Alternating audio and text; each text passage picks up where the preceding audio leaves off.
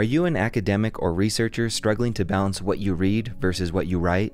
How do you strike the right balance between note-taking and note-making? In the following showcase, Bianca Pereira shows a way. Bianca is a researcher in computer science with an interest in knowledge graphs, data semantics, and engaged research. During her PhD studies, she discovered how easy it was to quickly create a mess of research notes. So in this video, Bianca will show how she created a complete academic workflow to facilitate her process of knowledge creation, while also showing the links between her work and the academic literature. From anti-library to notes to knowledge creation and to output, let's view Bianca's process now. The workflow itself, the academic workflow, is my capstone project. So I'm still slowly building that. So I'll try to do an overview and then maybe after we can have more conversations because our time is very short today. So based on that, the step-by-step that Nick has showed before, like capture, extracting, develop, and creation, I try to kind of like map what are the things that I have been currently doing, and I still have many questions, many open questions. So the first thing that was interesting for me, especially from the conversations in this course, is like, how can we capture our sources? Because when you're doing research or academic work, our sources are very important and we want to keep a link of them and organize them and everything. Before I have a mess in Evernote, like as we all have. Now I'm trying to divide these things. I have two concepts that I call the library and the anti-library. So for example, if you see those books that I have here, they are mostly my anti-library, which means like things that I have created and I say, I really have interest in reading them. They are good quality, but I haven't read them yet. So they are on the things that I will study.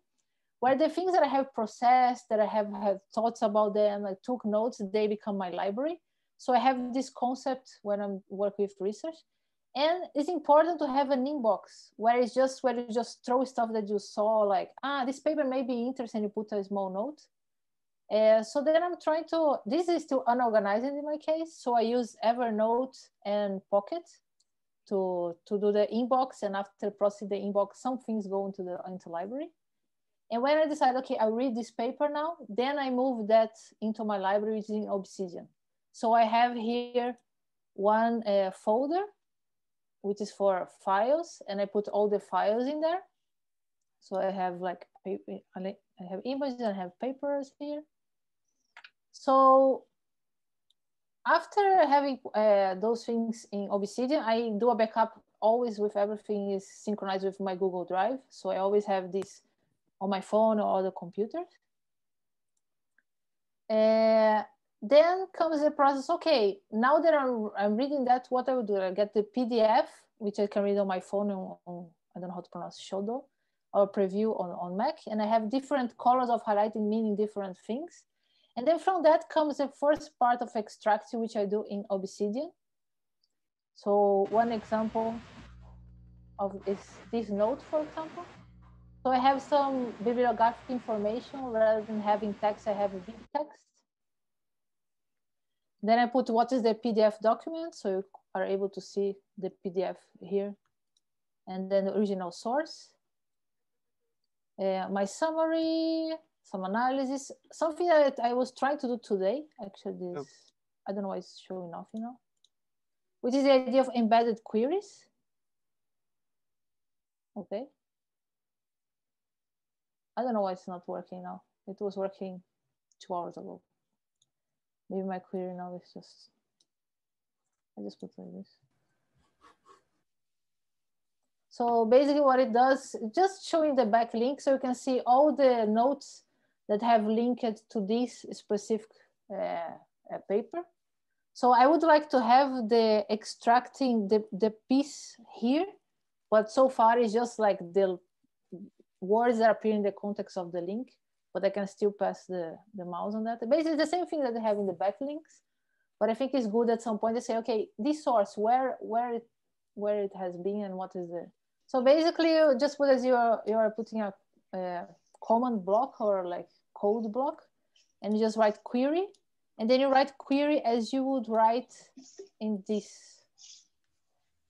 So you can write, you can use path, file, tags, lines, you can remove things. I was trying, for example, I don't want to have my my daily journals, for example. So I just say, I don't want anything with the tag journal. So my daily journals don't appear anymore. So maybe I don't want my sources as well. So I can just, that's what I was trying, but it didn't work. I don't know.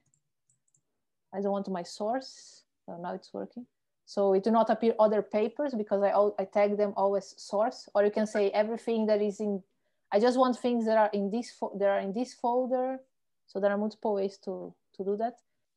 And here I just put the PDF. So that's one of the things. And what I do, this same thing here, I put as an alias. And I'll show later when I talk about LaTeX and publication why I try to do that. So as I read and I create my notes, I have always the notes in my thoughts in the note itself of the paper, and or I already move into my what I call my knowledge graph, which is the knowledge base itself, where the same quote may appear in different notes, depend on the context and with some comments about that, but they always appear in the original one as well.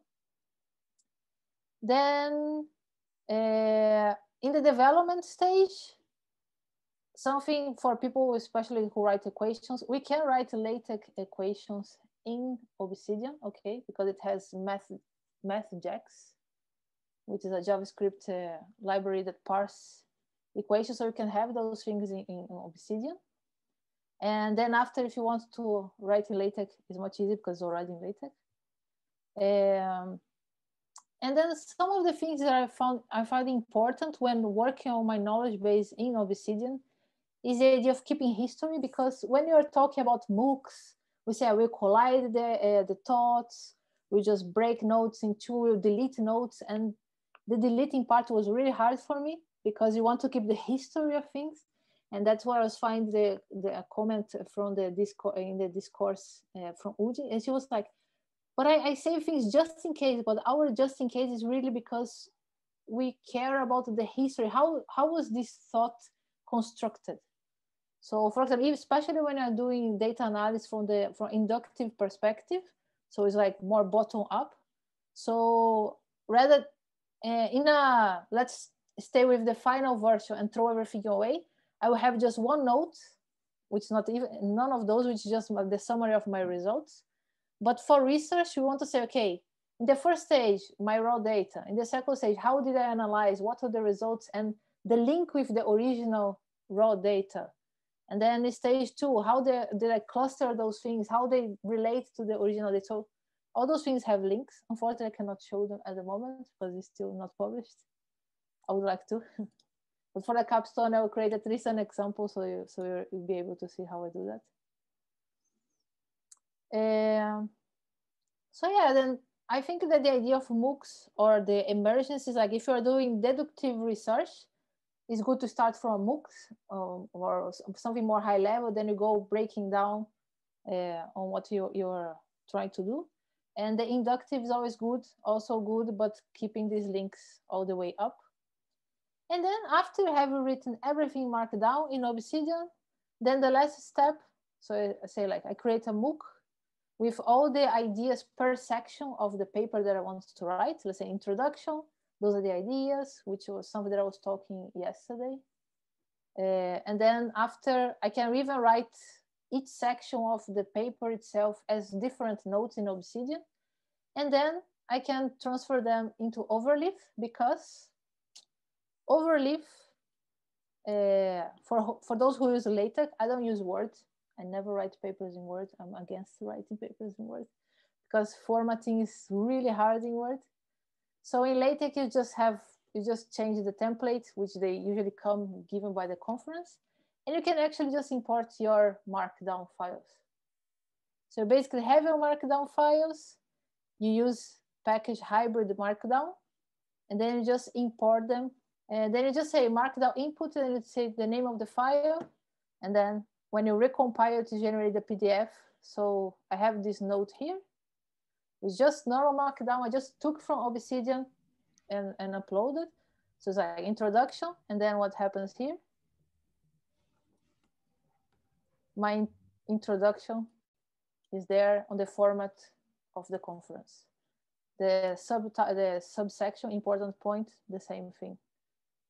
And then I need to check still the equations. Okay, I put like a pseudo equation here. And as it was already in LaTeX, it already appears here. So there are still a few things, like you cannot use the media wiki type of links. You need to use the normal markdown links, otherwise it doesn't work. There is a trick also to put the images here. You just need to have one piece of in the original LaTeX and need to show the image in the 2 columns one. But I can share those things with you in this course later, like how to write them.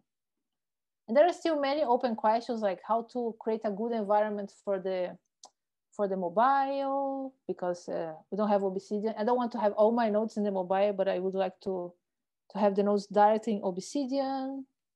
Yeah, I still have many things to talk about. Well, I suppose my time is up.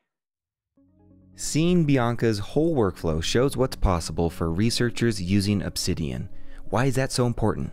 Because she shows how you can powerfully use plain text files at the core to research and create knowledge that you can grow into a research paper, a master's thesis, or even a PhD dissertation. Bianca shows how the researcher can cultivate a healthy balance between note-taking and note-making. As always, there are so many more fascinating people I hope to showcase with you because they show how empowering and personal the process of thinking and managing knowledge should be. What did you like most about Bianca's showcase? Let me know in the comments below, and until next time, stay connected.